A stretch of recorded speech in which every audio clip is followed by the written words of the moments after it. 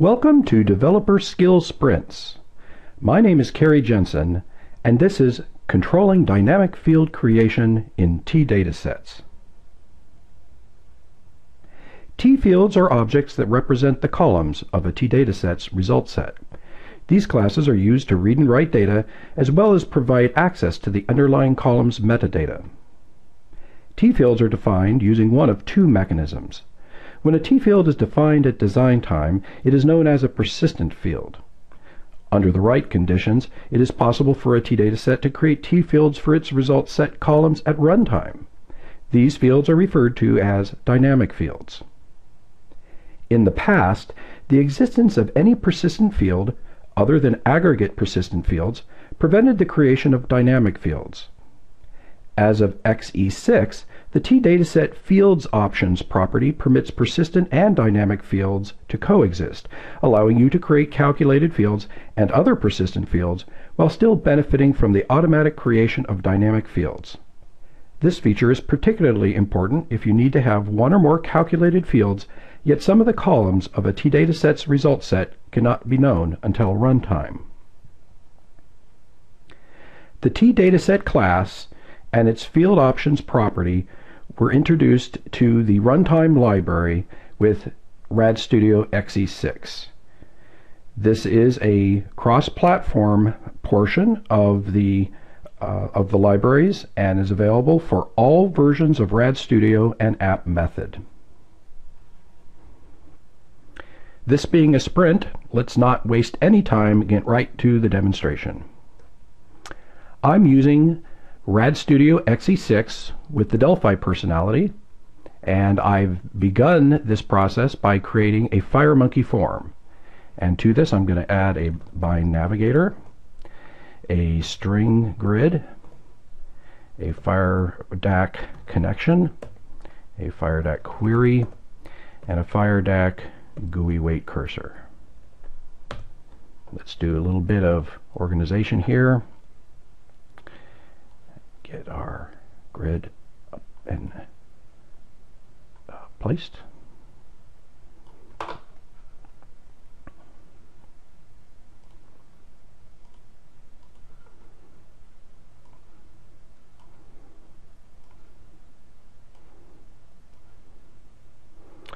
I'm now going to configure the connection using the FireDAC connection editor, and I'm going to select the interface driver. The database I'm going to use today is found in the installation directory for this product. And I'm using the DB Demos interface database. I'm going to set the username to sysdba. The password is the highly secret master key password, and I'm going to point to the local database or the local machine for the server. Let's go ahead and test the connection, and we are successful with that. Our FireDAC query is already connected to the database, and I'll use the query editor to enter a simple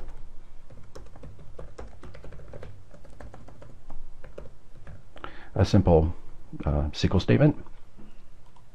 Okay, that reminds me, since I just saw that prompt for password, I'm going to turn off the login prompt property. Okay, what we're going to look at now is persistent versus dynamic fields. We have a query here, and let me go ahead and activate it. Since I have no persistent fields, my query is going to generate the dynamic fields that represent the results or the various columns of the customer database. Let me take a moment to visually bind this query result to the string grid so that we can see the results. Okay. So each of the columns were created by the FireDAC query when it was made active. Let's go ahead now and close it. And now I'm going to bring up the Fields Editor. The Fields Editor is the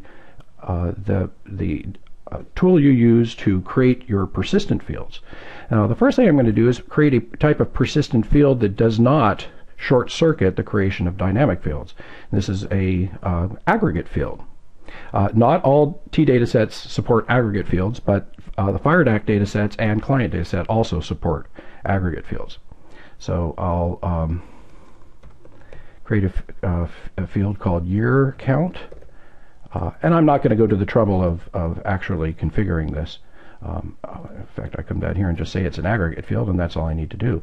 And notice that this appears down in a little special pane on the fields editor. Other persistent fields would appear up at the top portion of this. Let me come back and activate the query again, and you'll see that our dynamic fields were created. So the presence of a aggregate field does not prevent the creation of dynamic fields. However, if I add any other kind of field, for instance, let's add a field called invoice year, and this will be a calculated field, and we'll say that's string, 4 characters in length. Now, if we activate this query, we'll see that all we're going to get are the persistent fields. Invoice year right there, and this is the way it's been since the TDataset was originally introduced in the original release of Delphi. So what happened in XE6 is that the TDataset introduced a protected property called field options, and field options allow you to configure the TDataset to either suppress the creation of dynamic fields like it did with the previous versions, or to create dynamic fields under specific conditions, which I'll get into in some detail in a moment here. This is particularly useful if we want to have calculated fields in our data set, but we don't know the entire scope of the fields that we're going to return. For instance, we may have a query that sometimes returns 5 columns and sometimes returns 8 columns, and it just depends on what the user is doing, and our code is controlling that query. But we do know that there is a column in there that we're going to perform a calculation on. So we want to create a calculated field, but we still need the dynamic creation of the dynamic fields so that we have all of the columns in the actual query that gets executed. And this configuration, as I've been saying, is performed through the field options property. The field options property is an object that has 3 properties of itself. The principal property is auto create mode, and the default value is AC exclusive. AC exclusive exhibits the same behavior that datasets have exhibited in the past, which is the presence of a non-aggregate persistent field suppresses the creation of dynamic fields. What this does for you is it ensures that there's backwards compatibility. In other words, the introduction of this property is not going to break your existing code. Any applications that you have that are that were designed prior to XE6 are going to continue to work the way that they always have. There are, however, 2 additional settings. Combine always means that regardless of the types of persistent fields that you've defined, you will always get the dynamic fields generated as well. Let's take and use this setting, and now we're going to activate our query. And we have invoice year, our calculated field, as well as all our other fields. The second setting is combine computed. Now, under this configuration, the presence of calculated fields will not suppress the generation of dynamic fields. However, if you have any other type of field, it will suppress. For instance, I can, let's make sure we're not active, and I'm going to come in and add a field called company, and this is going to be a data field.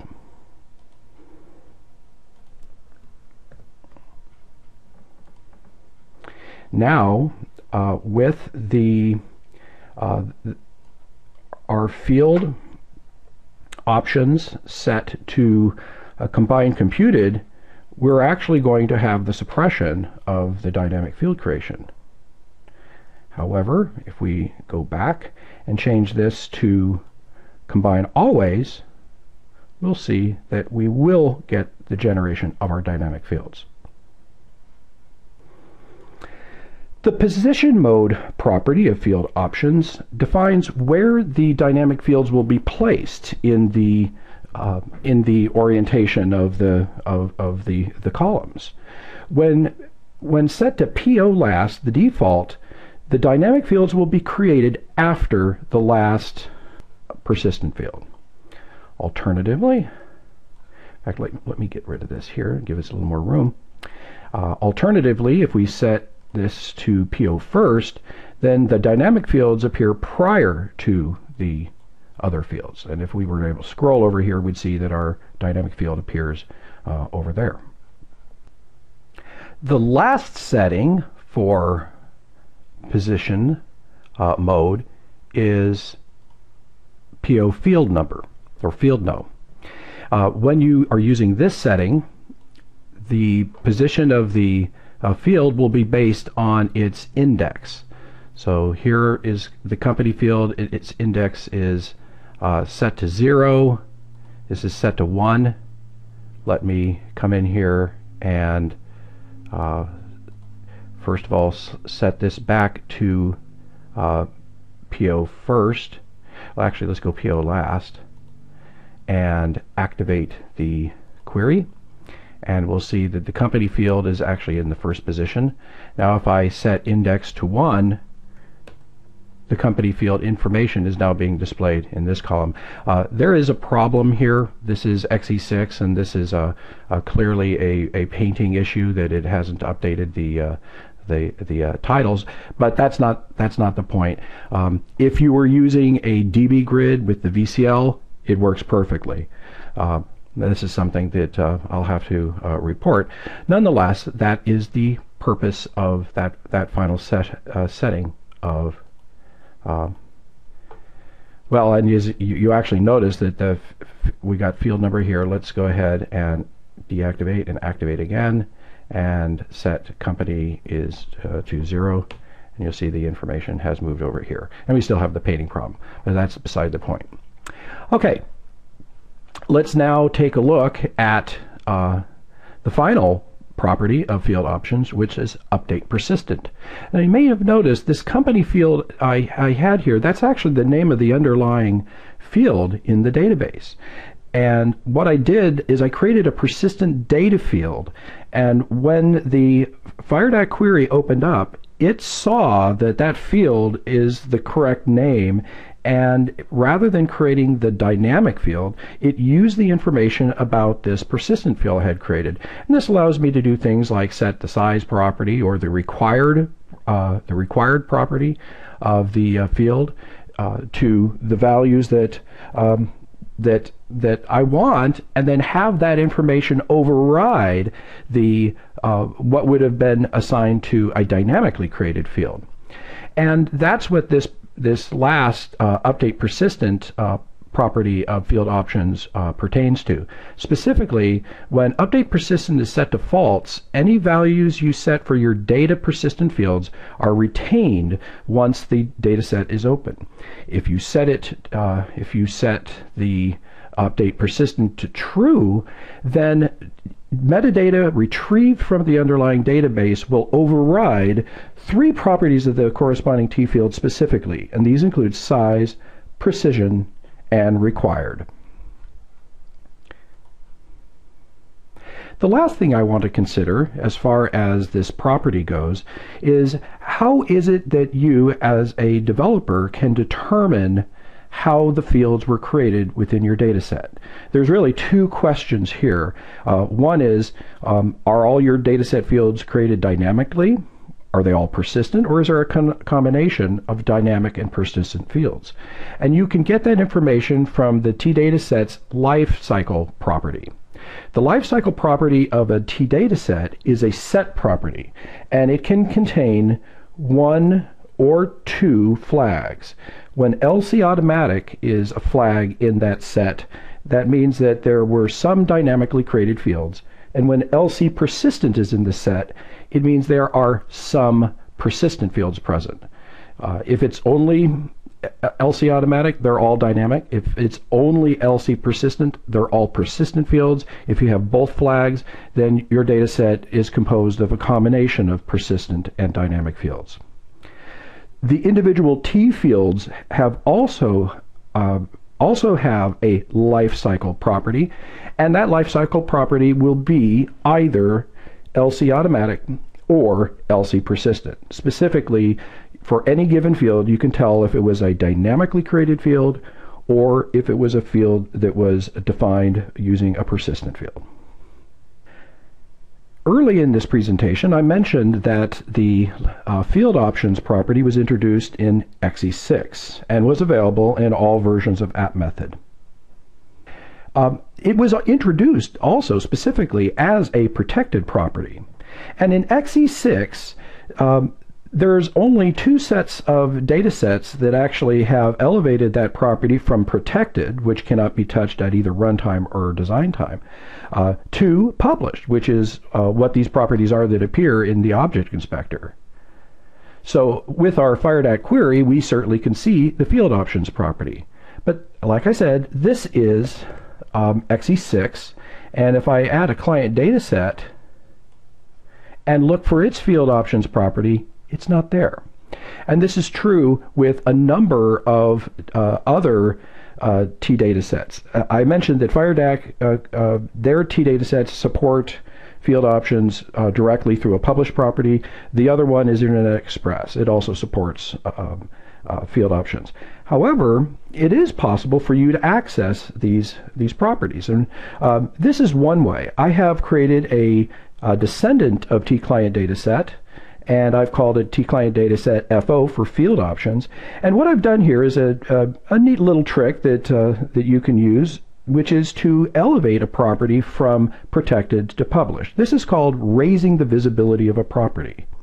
Now, I've created this particular unit to have a register procedure, and in my implementation of the register procedure, I'm registering a component with the tool palette.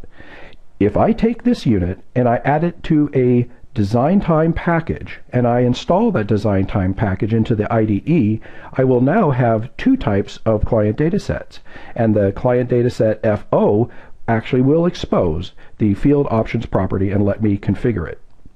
This is particularly important to note that I need to actually install this component so that it is accessible at design time from the tool palette. It is specifically from design time that field options apply. You're really not going to manipulate field options at runtime in code. It is something you're going to configure at design time, since you're specifically creating persistent fields. Creating persistent fields is quite specifically a design time operation. Later versions of RAD Studio and AppMethod will probably expose field options in more data sets. You should, if you have a data set though that does not expose field options, it has inherited it from the TDataSet class, however, so you can just use this technique right here to raise the visibility of the field options property in that data set.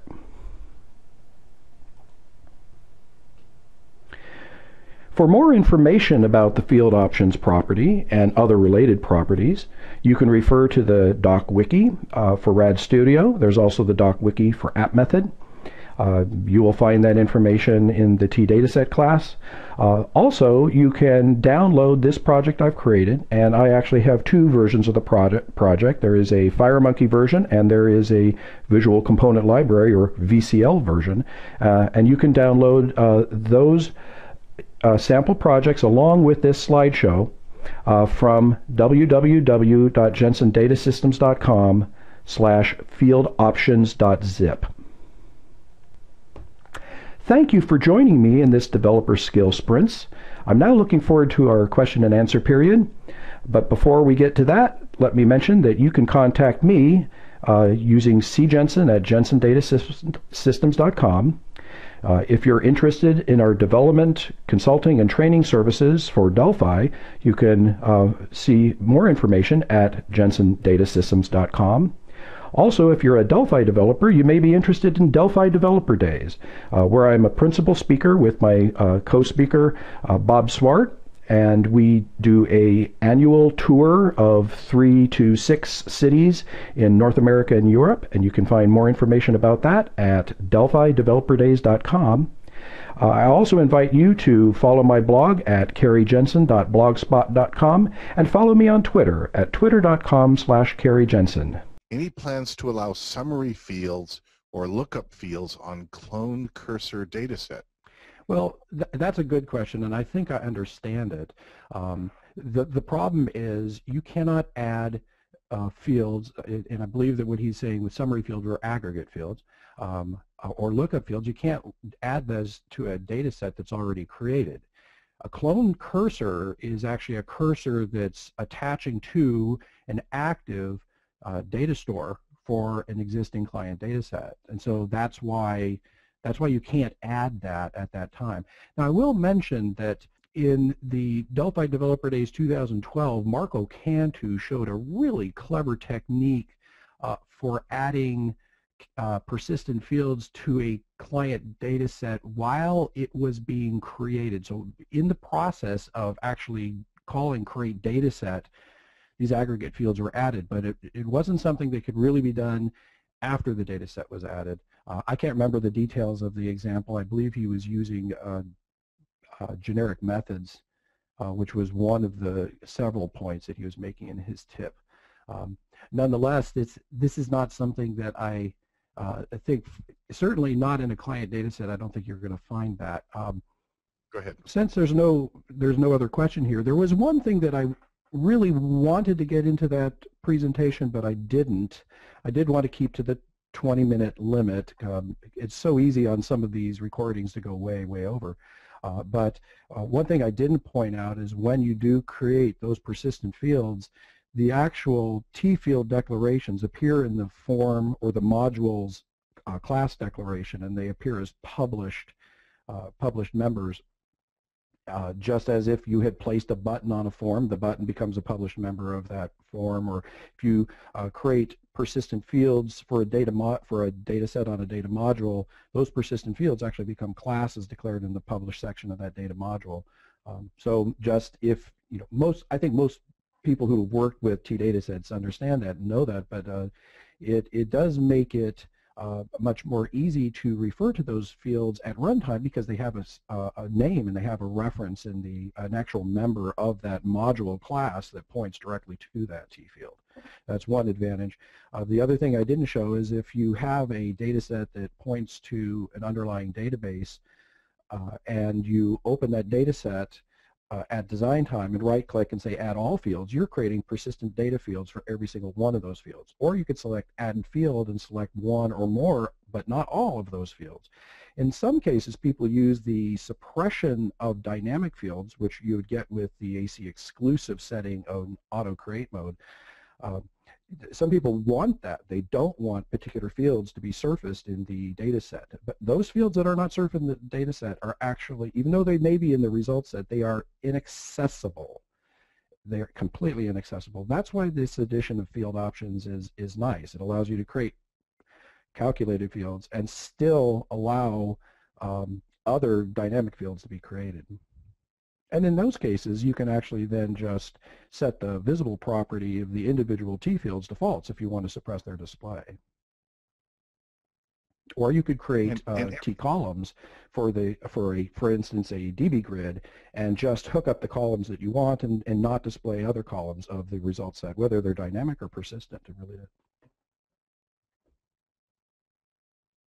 And everything that you showed, you can use C++ Builder for, right? That's correct. I just don't have a C++ Builder example, but what I really showed didn't require any code. I do refer to on this final slide of where you can download the code sample, or actually on the previous slide, and those code samples are in Delphi. And there is a little bit of code on the onCreate, and what it does is it wires up the FD connection to the current version of the download sample. So in XE6 or XE7, it'll hook up correctly to the right connection, but it does that at runtime. And the creation of persistent fields is specifically a design time operation. But basically, I built that FireMonkey form live there, and if you are a C++ builder or developer, you just follow the same steps, and then of course the code that you're adding and the structure of your source files are all going to be C++ builder source files. Okay, so Dante put a question in and then updated it. If I'm not wrong, on the old version of Delphi, if we create a dynamic field on table A and do a link to another table B to show a field from B and A, then we cannot insert or edit on the table. On the new version, can we edit and insert the table if we've done a dynamic field? Okay, this is interesting. Do an old version and create a dynamic field on A and do a link to another table B. First of all, I don't think that anything has changed, and the situation that you're describing, there's a lot of corner cases to it. For instance, with FireDAC datasets, you actually can have linked fields in your results, or you could have a heterogeneous query in your result set, and as long as it's really, really simple, or I should say straightforward, and there's a one-to-one correspondence between the fields in the result set record and the corresponding fields in the two or more tables from which those fields are drawn, you actually can have the data be edited and you can post the data to it. Also, one of the fields.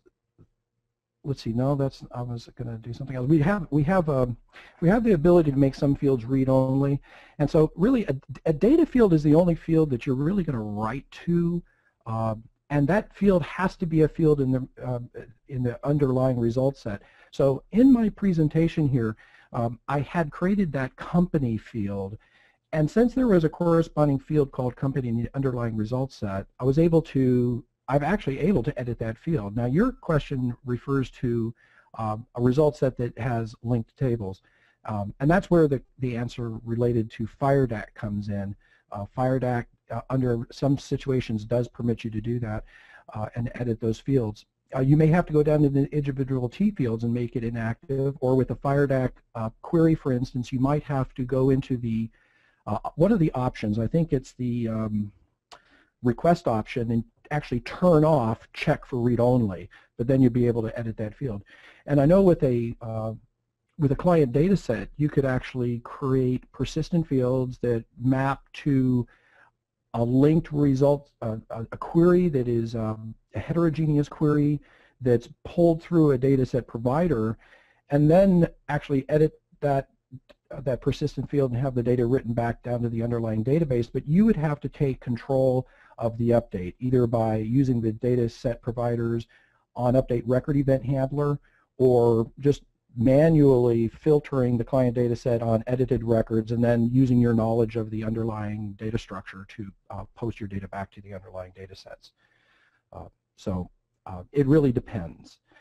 But as far as I know, nothing is different now except for the fact that you can configure to have dynamic fields created when there are already persistent calculated and other data fields and internal calc fields in the data set prior to the activation of that data set. Okay, and Winston asks, should we be worried about exposing private properties as you did in the F? Winston, hey, how's it going, Winston? It's been a long time. We're not exposing private properties. That was a protected property. You can't, in fact, well, using the enhanced RTTI, you can get down and read private properties and even strictly private properties. But the way that the TDataSet was designed was that the fields options property is specifically intended to be introduced at the individual TDataSet descendant level, and therefore they implemented it as a protected field in TDataSet, and then the developers who worked with the FireDAC, they specifically raised the visibility from protected to published, which is precisely what protected fields are all about. protected fields are almost universally there to be exposed in descendants at a later time, but on a descendant by descendant basis. For instance, in T control, the color property is protected, and it's not raised to, for instance, in the TEdit class, it's not raised to published until the actual TEdit class definition. I also have your question on when does MidasLib need to be included in a project, and let me answer that question at the same time as I post my answer to it, which is MidasLib is a unit that is required, well, conditionally required if you include a client data set in your project. If you're not using client data sets and data set providers, MidasLib, you don't need it at all. If you do have a client data set and or data set provider in your project, then you typically place the MidasLib unit in the project source file. The bottom line is that MidasLib must be part of a unit that is initialized prior to activating any kind of client data set. If you are using client data sets or data set providers and you don't include MidasLib unit in your code, you need to deploy the midas.dll library somewhere on the library search path of your machine. That is a DLL, and of course that won't work on some of the supported platforms by Red Studio and App Method, such as iOS or an Android machine. Cary, again, thank you very much. Well, David, thank you very much for the opportunity, and I look forward to participating in another developer skills sprint in the future.